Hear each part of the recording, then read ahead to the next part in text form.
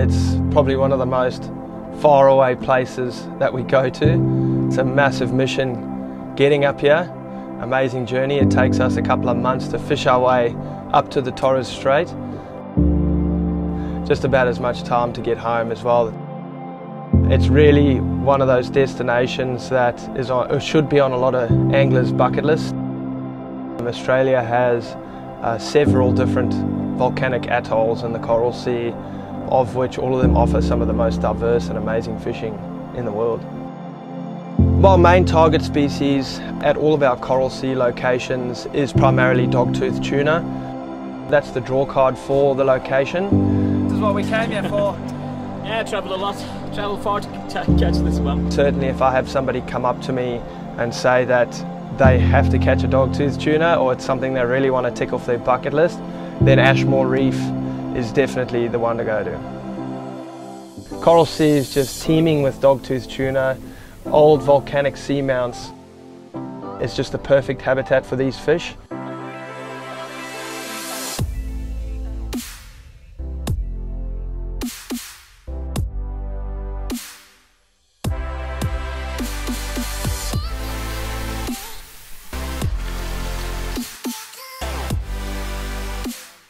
Whenever we come out to these locations, you soon see the abundance of Dogtooth Tuna. Traditionally, targeting Dogtooth Tuna, it's really been done by jigging.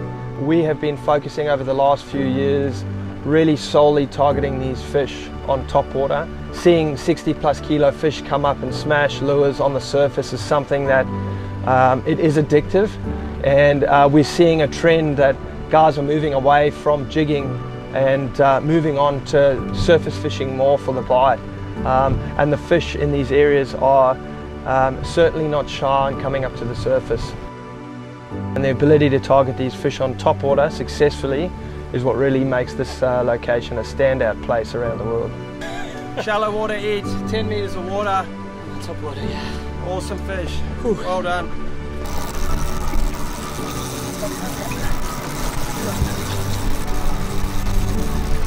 Something pretty special. Not only do we target Dogtooth Tuna out here, we have an abundance of Giant Trevally. There is a phenomenon that happens up here every time we come up here.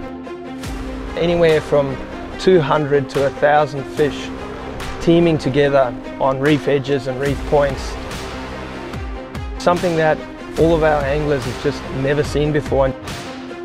Witnessing schools of GTs is something pretty spectacular. We have never seen anything like this before, and it's truly something special. The guys have travelled all around the world and come to these destinations and see firsthand what a healthy fishery the Great Barrier Reef and the Coral Sea is.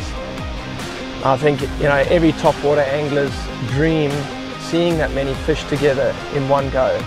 It's truly something spectacular. What we see out there is truly something special and unique to anywhere else around the world.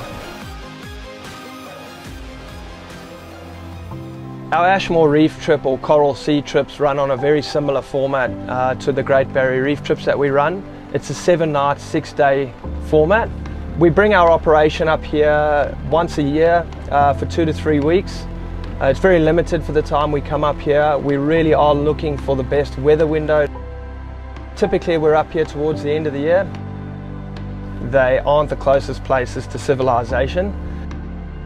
Getting here is a long journey. It's a flight into Cairns, then another flight on a smaller aircraft to the tip of Australia, and then either 1 or 2 more charter flights and possibly a boat ride.